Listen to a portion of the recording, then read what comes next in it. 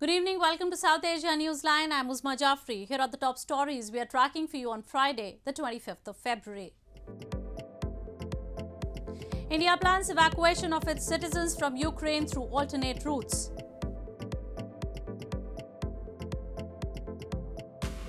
Pakistan witnesses public outrage against inflation, rise in street crime.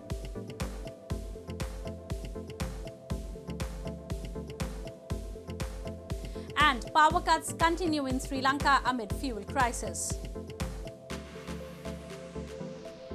And now for all the details. With Ukraine closing its airspace after Russia launched an all-out invasion of the country, India's foreign ministry said it has sent teams to countries with land borders with Ukraine in a bid to assist the evacuation of around 16,000 Indian nationals. Hungary confirmed on Friday it will open a humanitarian corridor for citizens from third-party countries like India, letting them in without visa and taking them to the nearest airport.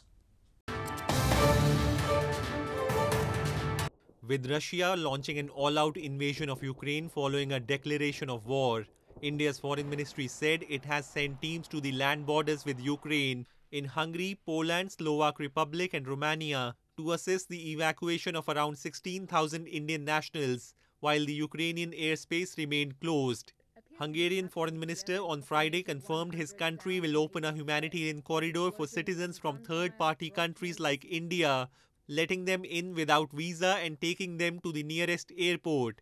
The Indian embassy in Kyiv in its advisory on Friday called on Indians to coordinate with it to leave the country by land as evacuation flights remained suspended in Ukraine. Family members of the Indians in Ukraine, comprising a large number of students, prayed and hoped for their safe return back home. हाँ जी, वहाँ के हालात बहुत ख़राब हैं। TV पर news देख कर दिमाग ख़राब हो रखा है कि बच्चे के साथ क्या होगा, कब आएंगे बच्चे, बहुत टेंशन हो रखी है उनकी। Indian Prime Minister Narendra Modi late on Thursday spoke to Russian President Vladimir Putin over phone and called for resolution of disputes through dialogue. Till the last reports came in, Russian troops had entered the Ukrainian capital Kyiv, while over 130 military personnel and civilians had been killed in the fighting as explosions and gunfire rocked major cities.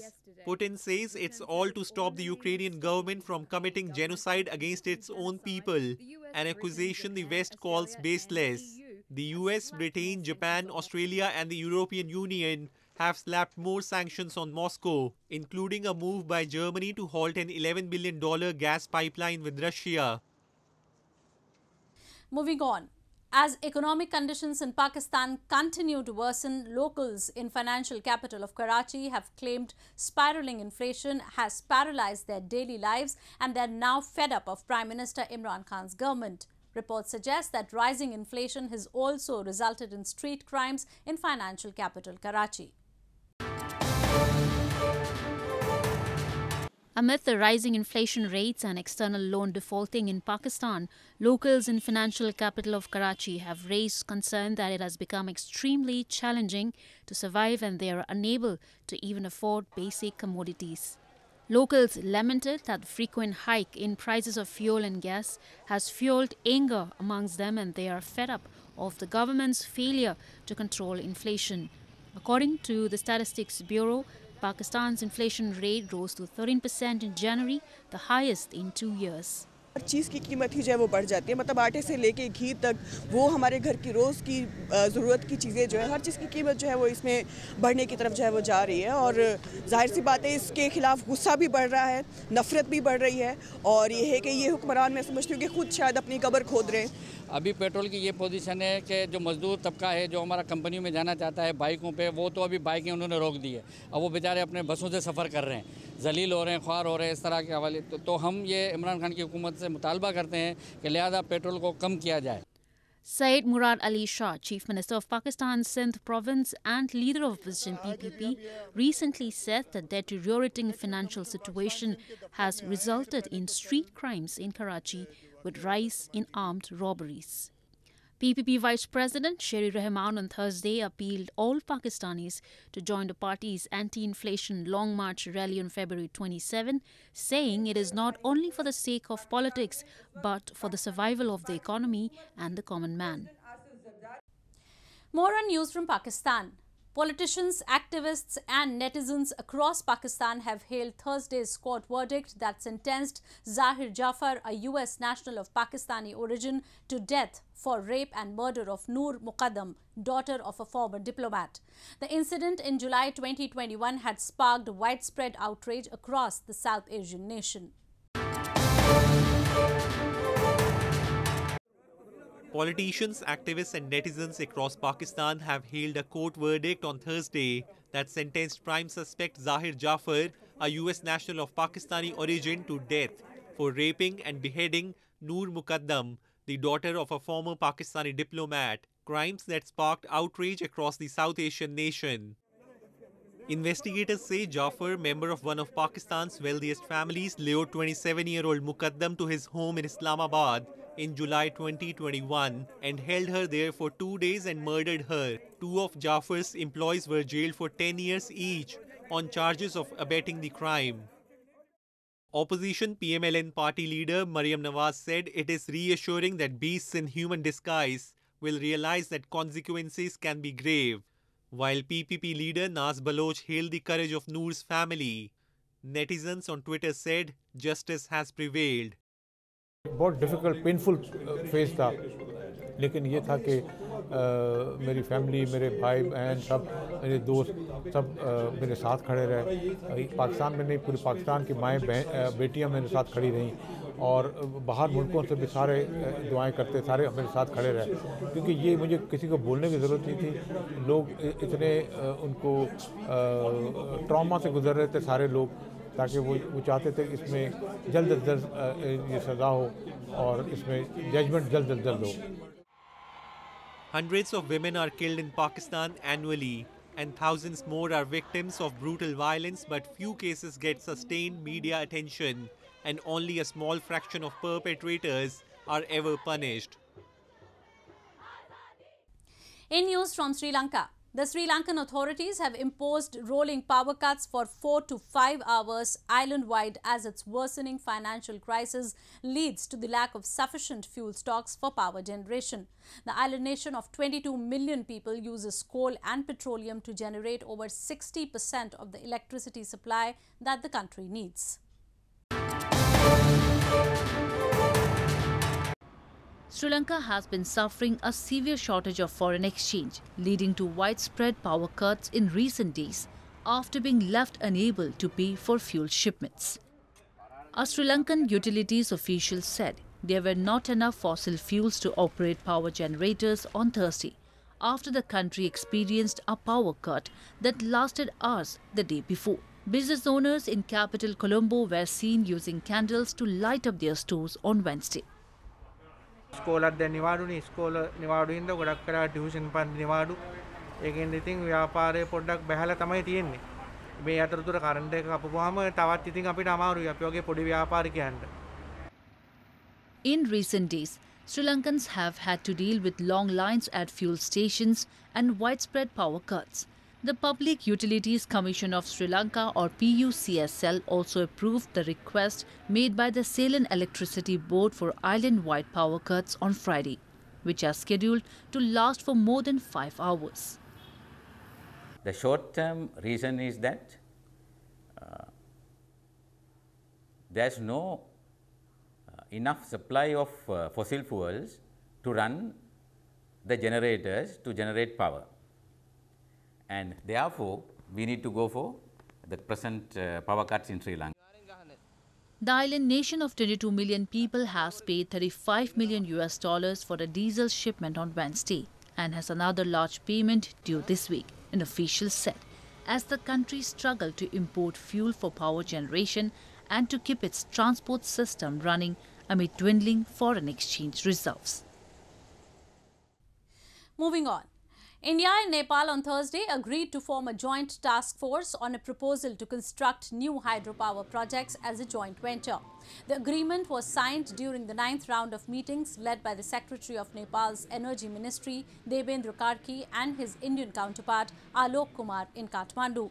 The task force will have 3 members each from both the countries. The 2-day meeting that ended on Thursday reviewed the project and transmission line construction of Arun-III hydropower project. Both sides also agreed to increase the capacity of energy being imported and exported through the interstate 400 kilovolt Dhalkebar-Muzaffarpur transmission line. India took a positive note of the proposal floated by the Nepal Electricity Authority to export 850 megawatts of electricity to India before the coming monsoon, according to officials. Afghanistan was plunged into crisis in August after Taliban fighters drove out a Western-backed Afghan government, prompting donors to hold back billions of dollars in assistance for the aid-dependent economy. Though the economic crisis hit the entire country, the effect was disproportionately felt by women.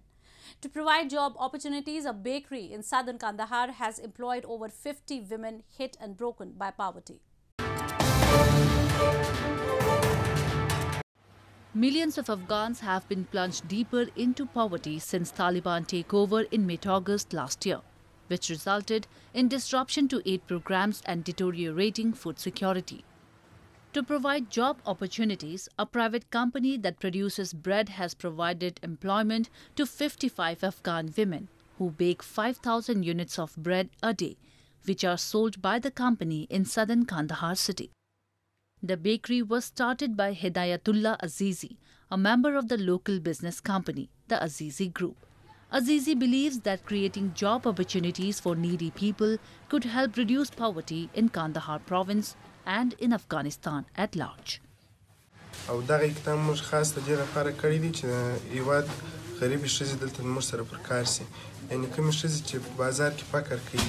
او د غربت سره مخ چې موږ دلته پر کار کړی دلته د ورځې تقریبا 15,000 ډوډۍ پخیږي.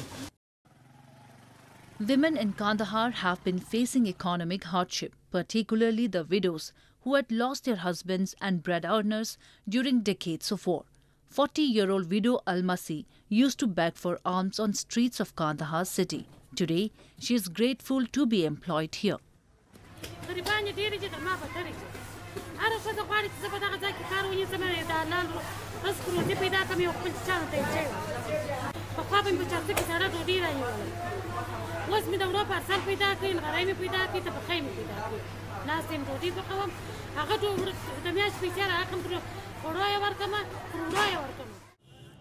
According to aid agencies' reports, more than 22 million out of some 35 million people in Afghanistan are facing acute food insecurity. But a bakery like Azizi's has provided a sliver of hope. Authorities of the Wildlife Department in India's Jammu and Kashmir have made arrangements for food for the endangered Kashmiri stag, locally known as hangul, in Dachigam National Park following snowfall in the region. Once found in high-altitude regions of northern India, hangul is now confined to only Dachigam National Park in Kashmir. Authorities of India's Jammu and Kashmir Wildlife Department have made arrangements for food for the endangered Kashmiri stag, locally known as hangul, in the Dachigam National Park. With the valley receiving significantly increased amount of snowfall this year, it has been very difficult for the hangul to get proper food in the upper reaches. Wildlife authorities are taking extra care to ensure that they get enough food. Fresh vegetables and solids have been placed in specific hotspots across the park for the deers. Although most wild animals adapt to the changing environment, authorities are being cautious. हम यहाँ पे rock salt भी डाल देते हैं, जो rock salt जो बड़ा लाइक करते हैं लिक करना, और उसके साथ साथ जो वेजिटेबल्स होते हैं जैसे कैरेट्स, कैबेज आपने देख लिए, कैरेट्स देख लिए, तो ये भी सब हम इसमें प्रोवाइड कर देते हैं. तो जो हांगुल है हम इसे एंडेंजर्ड स्पीशीज तो ये है ही, तो हम चाहते हैं कि ये इसी कौमी पनाहगाह में जो है बनता रहे, इसलिए हमारे सालों का एक प्रैक्टिस रहता है, यहाँ पे हम इनको फूड प्रोवाइड करते हैं in the harsh winter. The hangul is the only surviving subspecies in the Indian subcontinent of the red deer family native to Europe. The magnificent mammal has been declared as a critically endangered species by the International Union for Conservation of Nature. Known for its giant antlers bearing 11 to 16 points, the hangul has been hunted for centuries and its habitat has been destroyed, leading to its population plunging. Once found in high-altitude regions of northern India, the Kashmir stag is now confined to only Dachigam National Park in Kashmir. It has been considered as one of the rarest mammals in the subcontinent for the last 6 decades. Well, that's all we have for you from South Asia this evening. Now our viewers can watch the show on southasianewsline.com. You can also visit us on facebook.com/SAsiaNewsline and follow us on Twitter @SAsiaNewsline. That's all in tonight's edition. We will see you same time next week. Have a great weekend. Good night.